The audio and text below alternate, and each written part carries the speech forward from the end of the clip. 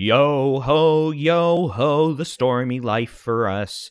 We've got some storm issues to talk about over the next several days as a couple of dynamic upper-level storm systems move across the state. The risk for severe storms looking to increase tomorrow, Sunday now, in parts of the Panhandle, and the chance for severe storms Tuesday morning into Tuesday afternoon, the eastern half of Texas. Let's talk about it in this special Saturday edition of the Texas Weather Roundup.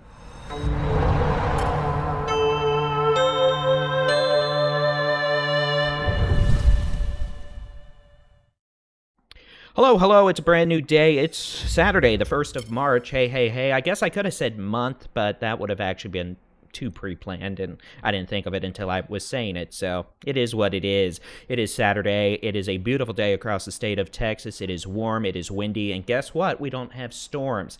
That is going to change going into Sunday with the opportunity for storms Sunday, Tuesday, and oh yeah, blowing dust, fires, and a lot of wind. Let's just get into it. Here is the severe weather outlook now for Sunday afternoon and early Sunday evening. The Storm Prediction Center is now highlighting the eastern Texas Panhandle, northwest Texas, western Oklahoma for the potential of low-topped severe thunderstorms. This is going to be a situation where surface temperatures are only going to be in the upper 50s to around 60 degrees Fahrenheit, but the temperatures aloft in the mid-levels of the atmosphere are going to be extremely cold.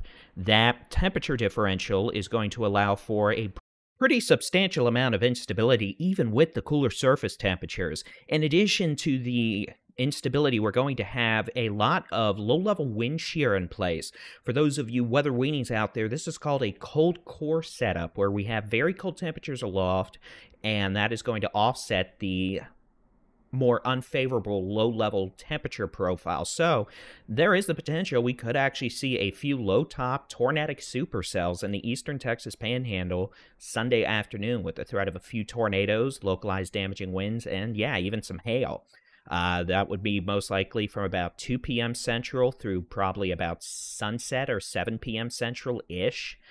Storms should die off or at least decrease in intensity pretty quickly after sunset. Now, we may have a line of showers and storms move across parts of Texoma, North Texas, Northwest Texas Sunday night, but those storms are not expected to be severe. They could have small hail, gusty winds, but the overall severe weather threat tomorrow in the Panhandle.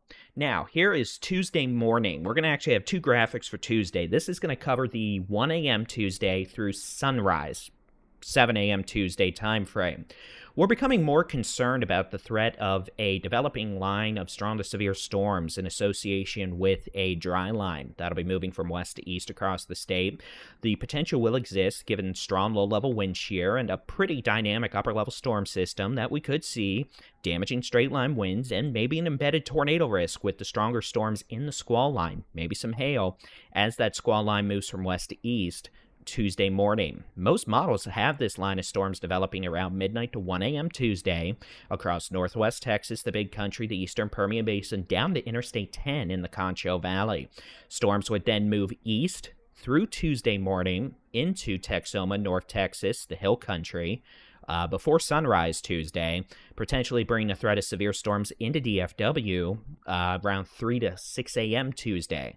After that, we would anticipate storms to continue moving east across northeast Texas, central Texas, east Texas, the Brazos Valley, down to the Golden Triangle, with a continued threat of damaging straight-line winds, embedded tornadic circulations, and maybe some hail, with the most intense storms.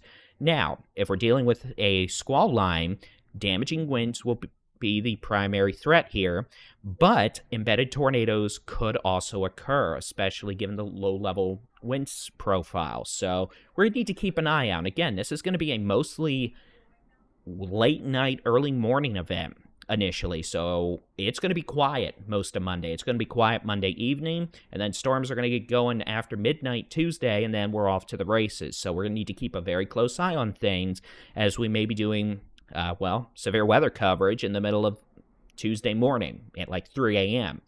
We'll keep an eye on it. We'll keep you updated throughout the weekend, that is for sure.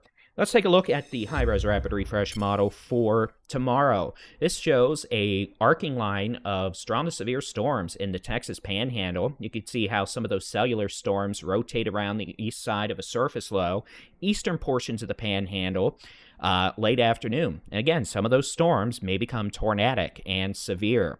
Otherwise, we're expecting an arcing line of thunderstorms to move east across northwest Texas, Texoma, North Texas late Sunday evening into early Monday morning. Those storms are not expected to be severe, but could have gusty winds, some rain, and small hail. By the way, we're going to have fog, too, Monday morning across a good chunk of Texas, so gear up for that. Now, let's take a look at Tuesday. Most of Monday afternoon, Monday evening's quiet. Scattered showers, eastern two-thirds of Texas, Monday afternoon, evening. Going into Tuesday, we're expecting a line of storms to quickly develop around or just after midnight Tuesday along the leading edge of a dry line across northwest Texas, the Big Country, the Concho Valley. Those storms will move east quickly, with the potential of some of those storms being severe with damaging winds, embedded tornadic circulations, brief tornadoes, hail, and heavy rain. Storms will not last long at a particular location, with a very strong upper-level jet streak overhead, helping to push all this activity east very quickly. Once that line of storms is through your location, it will clear incredibly quickly with strong westerly winds. By Tuesday afternoon, the entire state of Texas will be under sunny skies, strong west winds. We could have blowing dust and a pretty high fire danger. While we're talking storms here, we're also going to be dealing with fire weather issues tomorrow, Monday, and Tuesday west of the dry line. Today, you can see moderate to locally high fire danger across the northwestern two-thirds of the state. Sunday, the western half of Texas has very high to extreme fire danger, and same thing Monday. And again, this will include the potential for some more significant wildfire activity, extended attack operations, which means fires may not be under control within the initial attack period, the first day. So this could also include some fires that go well beyond the several hundred to 1,000 acre mark, and we could start dealing with larger fires. So please be mindful of that.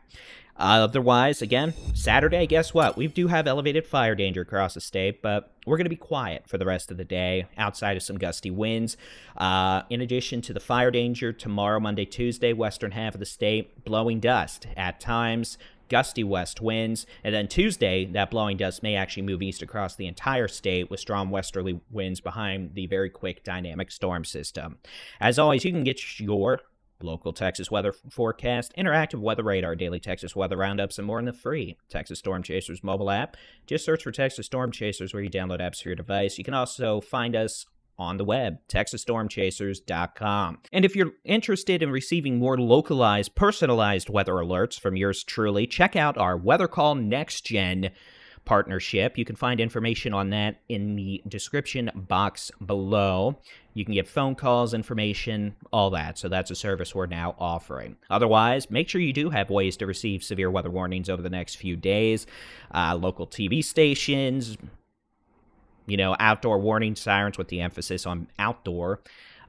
Wireless emergency alert, stuff like that. So we'll keep you updated. We'll have another video out tomorrow morning with the latest forecast. And as always, you can find us on social media. Y'all have a great evening. God bless.